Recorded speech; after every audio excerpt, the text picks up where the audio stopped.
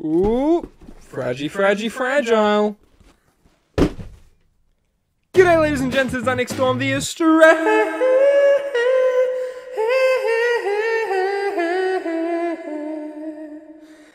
icon. And oh baby, oh buddy, oh baby, oh baby, oh buddy, don't know who the hell Casey Jones is, but we have a package for me, Nick Storm. I really don't know who that is. Casey Jones, Teenage Mutant, oh, he's one of the Ninja Turtles. Ah, the Casey Jones the Turtle. I see. But we have a package from Tap Out Collectibles. Now, oh my god, did this take forever to get here, because what Tap Out Collectibles is, it's an like Australian online retailer, right? So it has to wait for them to get everything from America and then ship to America from Australia and then ship to my bloody house, okay? Ship to my freaking house. And here it is, right meow, like a cat. Yeah, I'm super excited for this. I've been waiting a while for this. I really wanted to get a review out on this because I have a fairly good comparison to compare it to. And that would be, yeah, you know what the hell's going on, buddy, old pal, old chum. So, without further ado, I want you guys to guess what you think is inside the box. And if you guess correctly, you get to win nothing! You get to win absolutely nothing because I get all the figures. Anyway. Ow! Ow! Just kidding, I'm fine because I'm so strong and my pain tolerance is high and I'm stumbling over my words because this hurt. Ow! And the other side, oh, of course, the other side. Also, guys, I also got a Pro Wrestling Tees package today from my lovely, lovely girlfriend at Night Shift Customs on Instagram. Go drop her a follow. She's really talented. She likes making shirts and all types of fabric goods for your figures, so hit her up if you want some. Pay $3 million for each piece, and it's awesome. But she sent me a Bullet Club shirt. Now, I had a Bullet Club shirt before, but it was too, like, small on me, and it ripped, and it was just awful. So now, you know, we've got a Bullet Club shirt, and it looks fine and freaking dandy. Look at that. Okay, what do we have here? Oh, okay. Oh, and it's just falling out. It's falling out. Oh, baby. There we have it. So we have the AEW Unrivaled Wave 1B bubble wrap. So I really love this figure. This is probably one of my favorite figures ever. Are you kidding me? No, it's not. Get it. Get it out of here. Get it out of here. No, oh, dude, I think my Kenny has forehead problems. Look at that. His forehead's big. Dude, it is big. It's abnormally large. I'm looking at it compared to my Wave 1. Oh, my. I can never win with Jazzwares. I always get the silly one. I always get the one that looks silly and stupid. But nonetheless, whatever. Wave 1. This is the rest of the set, of course. We have the whole of Wave 1 because these guys, because if you notice, they already released a Wave 1 from Unrivaled, and it was not looking too hot. So then they released this series because they wanted to get it, like, be consistent and everything like that with the other waves. So that's why they re-released Wave 1, of course, with all the goofs and gabs, all the stuffs, right? Let's get it the hell open.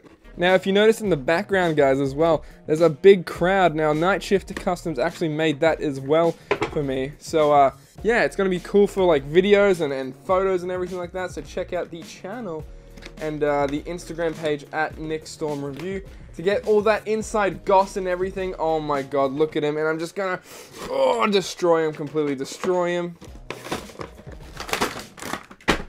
And he face planted and died. Okay, but let's get the rest out of here.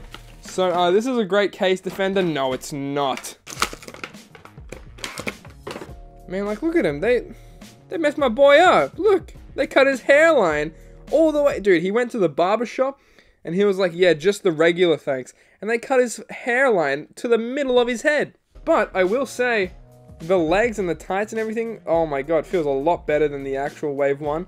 The initial Wave 1. It feels a lot better. It looks a lot better. Looks more pinky pink, which is really nice. Oh, of course, we have the... Oh, I was actually excited to get this figure for these as well. Oh, and I dropped it. For these. So, it's just like the double shooter hands, because if you know, the Unrivaled 4 Kenny didn't come with like a left-hand shooter. So, yeah, excited to get that, because in his entrance, he goes like this, you know, up to the devil's sky. So yeah, let's take a closer look at this Kenny. So yeah guys, this is the Unrivaled 1B. I was gonna say A1, like A1 sauce. That doesn't really make sense. The Unrivaled 1B Kenny Omega. Was waiting a while to actually get this in hand because, as I stated before, like at the start of the video, that it takes like a while for it like all the cases to get from America to Australia, and it's just a big freaking headache in my backside. Yep, I get headaches there. I don't know about you guys, and of course we're gonna do all the Kenny Omega figure comparisons, but for now let's just take off the garments that he's fairly equipped with. Now I mainly wanted to get this as well for display purposes because I love having like multiple figures on display, so I could take some off for like I don't have to take some off my shelf for like photography or anything like that, anything of that nature. And what I am noticing here is a little bit of two-tone on the chest. I don't know if it comes out on camera, but I can definitely see it in person. And it feels a lot more stiff. I don't know. The torso as well is still having that same problem with the Unrivaled one. I feel like it will get really loosey-goosey after a while, but still, if you guys don't know about the paper tactic, you get a little bit of paper, rip it up, and put it in like the torso hole thingy here, and that should fix your Unrivaled figures up a lot. Makes it like a little bit more sturdy, a little bit more stiff, and I like it, me likey. Alright, let's get the initial wave 1 out here, and oh my god guys, the difference here is insane. I don't even know what's happening. So this is like me trying to compare the two, and the freaking initial wave 1 won't even stand. Look at him. Where is he looking? He's looking directly at me. He's like staring into my soulless eyes right now. But guys, it's like night and day, literally. It's like I'm so glad Jazzwares did this, first of all. I'm really happy they did this, just so we can have like a consistent looking line as well. But like, oh my goodness, it's freaking insane, these figures. A big thing that I will point out though, is I'm noticing in the light, my Kenny head scan is super glossy. I think this was the case with most Unrivaled figures in like the early stages of their production. So like the Chris Jericho I have is pretty glossy, the MJF I have is pretty glossy as well. I don't know if they're looking to improve that in the later lines, but hopefully that's a must. But on camera, my Kenny head scan doesn't actually look too bad. I guess when I've just had this one in hand, like my whole life, basically, not really, but since I've had this one in hand a lot and I've like seen it up close and everything like that, I've looked at it, I've freaking staunched it. Alright, I've learned the ins and outs of it. I just like know, so it is pretty different. I don't know if you guys have the same hair problem as me. Maybe it's not even a hair problem. Maybe he just has a big ass forehead in real life as well. But if he wanted to, Kenny could just be like, wha-bang! Oh my god, V-Trigger, get him the hell out of here. It's throwing him over the top rope. Actually, just kidding. I might need him for the review still. Who knows? What I really wish we got with this figure was how the hand-painted ones looked like at Toy Fair 2020, which was like the very start of their process, Jazzwares, their AEW partnership and everything like that. It was the very start of it, and I just wish we had something that was closer to the hand-painted like models of them, because I think they look a little bit more accurate than what we're seeing here. But again, it's hard to mass produce it in a factory, I'm assuming, to make it look exactly like that. So also, I'll get the entrance vest. This is from the initial wave 1, and then this is from the wave 1B. The pink are different. I think this pink on the initial wave 1 is more of a hot pink, and this is a more like deep kind of bluey pink, purpley pink. I'm saying pink too much. Oh my freaking god. This one looks a little bit more cleaner. Like the 1B looks a lot cleaner than the initial one, which is really nice. You'd love to see that as well. Love improvements. You still can't really, I mean, you can when the figure is off. You can like buckle it up. Can you do it on this one as well? Oh, not really. Can't really do it on this one as well. I don't know. We'll see later down the line if we can do that. But also, I wanted to compare the Unrivaled 4 Kenny Omega. A lot of people saying these were the same skin tones. I am noticing a little bit of difference in the skin tones, but it's only like a minor difference. And also, I'd like to point out, I've pointed this out multiple times, but if you notice on the Unrivaled 4, he has a belly button. And then if you notice on the Unrivaled 1 and the 1B, he does not have a belly button. So is that a conspiracy? Was he hatched from an egg? Let me know down in the comments down below. Is he a test tube baby? Who knows, you know? Conspiracy theories. This is like the Twilight Zone, but it's like the icon zone or something. That doesn't have a good ring to it, but I'm gonna use it. But yeah, let me know what you guys think is your favorite Kenny out of the ones that we've gotten released so far. I'm gonna have to say that probably Unrivaled 4 is still my favorite. I was a really big fan of the Wave 1 when it first came out, like the bad skin tone and everything. I was such a big fan just because it was a first official factory released Kenny Omega figure, so I was very, very excited for that. And yeah, comparing it to what we've gotten now from Jazzwares is freaking insane. Yeah, I just wish the my head scan, it's always like such a chance. It's a game of chance because first I have to get it from America, which always takes forever, and then I have to get it from like an Australian retailer online, which then takes even more forever. And then it's just like, yeah, complete game of chance if you get like a good head scan or not. And it's always a poopy when you do it and you're like so excited on the figure especially, and then you get it and it's just like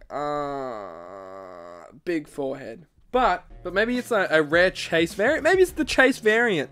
It's a big forehead chase variant Kenny Omega from 1B. So yeah, maybe I just have like a really rare figure. Gonna be selling it on eBay for $5 million, guys. Make sure to look out for that. But yeah, also, if you notice on the different parts that they've used for the Unrivaled 4, they have different arms, a little bit of a different bottom of torsos as well, which is a cool, fun little fact. What I wanted to do as well is, since I had the Run B coming, I really wanted to try this out, see if it looked good, and damn, look at that. That looks really nice. That looks very clean. I was doing this already with my Kenny from Unwon? What did I unwin? From Unrivaled 1. But I think this looks a lot cleaner just because the paint apps on the 1B came out like a lot nicer, a lot cleaner. Cleaner. He's a cleaner, dude. He's going to clean up your schools. He's a janitor. He's going to see like a math equation on the board. He's going to solve it. No, this isn't Goodwill Hunting. And this is how that looks as well. The Unrivaled 4 legs with the Unrivaled 1B torso. And look at that, look at that. Boom, boom, boom. Back in the swing of things. So yeah, guys, this has been the review of the Unrivaled 1B Kenny Omega. Now, if you see, I tried to get the entrance jacket clipped on again. It clips in a lot easier than the initial Wave 1 figure, but still, it doesn't really clip in fully, which is fine, I guess. Like, the look is still there if you're still going for it. Like, you don't really have to clip it up to get the whole look. So, I like that a lot. But yeah, overall, was this figure good? Was it worth it? I mean, if you definitely don't have an Unrivaled 1 Kenny, you should definitely pick this up. Also, if you're just a big Kenny mark like myself, you should also pick it up. Just to have the updated skin tones and everything like that, I think it's definitely worth it. What I think Jazzwares really needs to do is re-release the Ringside exclusive Kenny that came with the ring. Because those pantalones are freaking insane. But yeah, they should definitely get the Ringside exclusive Kenny, re-release that with the updated skin tone. I really want to see that sort of, this head scan, right, but with the different paint apps on their hair as well to make it kind of look like the Unrivaled 4 Kenny, you know, make it kind of look like the Unrivaled 4 Kenny in the hair department. So I think they should definitely do that. I think that'll sell like hot pockets.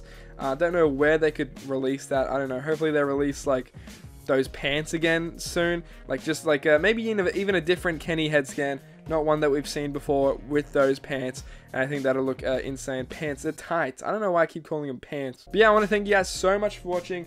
If you enjoyed this video, make sure to leave a big fat like ski, and if you didn't enjoy this video, make sure you leave a big fat like ski as well. I actually did review this Unrivaled 4 Kenny, so make sure you click up in the top right to see that video right now as well. Lovely freaking figure, one of my favorite Kenny figures, one of my favorite Unrivaled figures that I have in my collection right now. But yeah, other than that, binge all my content on my YouTube. It's a good time. I'm just kidding. I don't know. Maybe it is. Maybe it isn't. Who knows? You be the judge of that by binging all my content. Yeah, thank you guys so much for watching. I really appreciate you sticking by me with this review. Hopefully, you guys have this figure as well. Do you guys have this figure? Do you like this figure? What do you like about it? What do you hate about it? Make sure you let me know in the comments. Also, hit that subscribe button and hit the post notifications on, because all three of these men will find where you live and give you a freaking V-trigger from hell, okay? So do that. But yeah, again, I want to thank you guys so much for watching, and I'll see you in the next one. Bye-bye! Bye-bye!